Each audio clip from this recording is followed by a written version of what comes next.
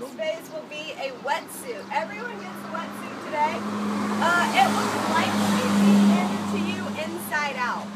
So make sure before you put it on, you know which side's the front, which way it goes, all this, okay? Underneath your wetsuit, anything synthetic is great. Wool, silk, whatever, polypro, whatever. Any kind of synthetic material is awesome to wear. You just do not want to wear cotton under your wetsuit.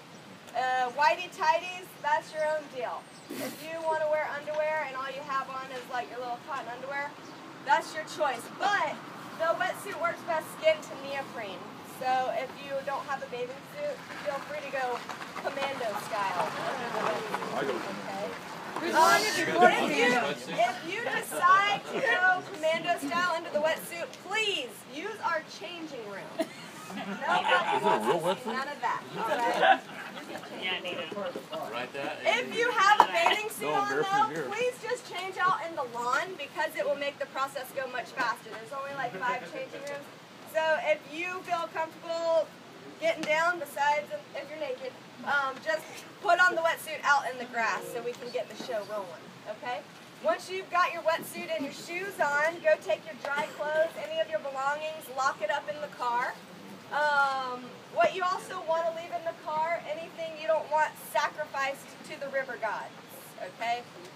Wedding rings, important jewelry, wallets, cell phones, anything you don't want lost, you want to take it off and leave it in the car, okay?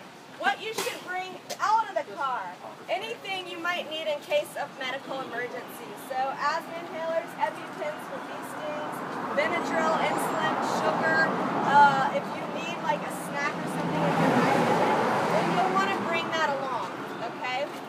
Once we're on the water, we're like an hour from definitive care. So if you're like, Katie, I need my inhaler or I'm going to stop breathing. Well, if your inhaler's in the car, there's nothing we can do for you, so bring it, all right?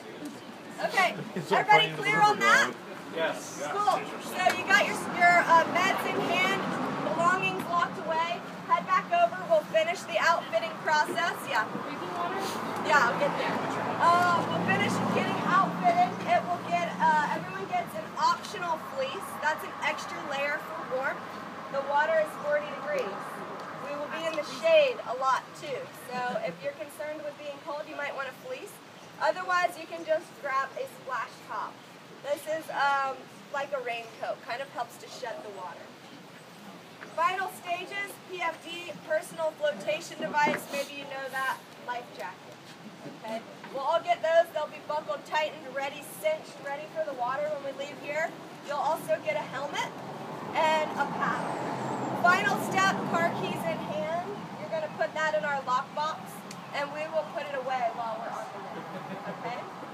Now, questions, sunscreen. You want to wear sunscreen, that's great and all, but we're going to be fully covered besides our hands and our face, so we don't need to spend like 4 hours lathering our whole body with sunscreen. Sunglasses or prescription glasses. If you want to wear that stuff, that's fine. Most of the time people don't wear them, they end up just dangling around their neck in the way. But I won't tell you not to bring it. Some people like to have sunglasses. So if you do, just make sure you have croquis, some type of retention device to keep it attached to your head. If you don't have that, we sell it. If you don't want to buy it, we have string and duct tape in the shop here, and that's it. Okay? Yeah, but either way, make sure you've got it so that your glasses don't become trash. Okay? And then finally, water.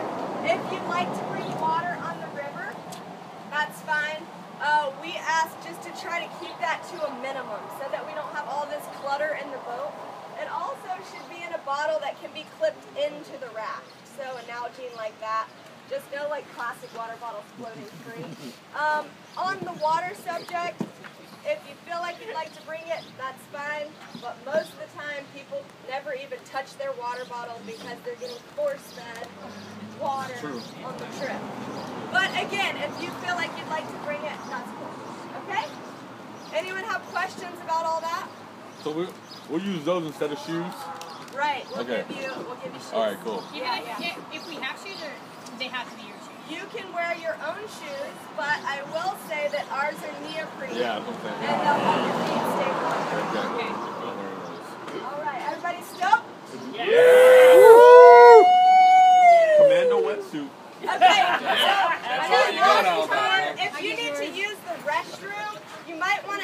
toilet up before you wrap yourself in neoprene.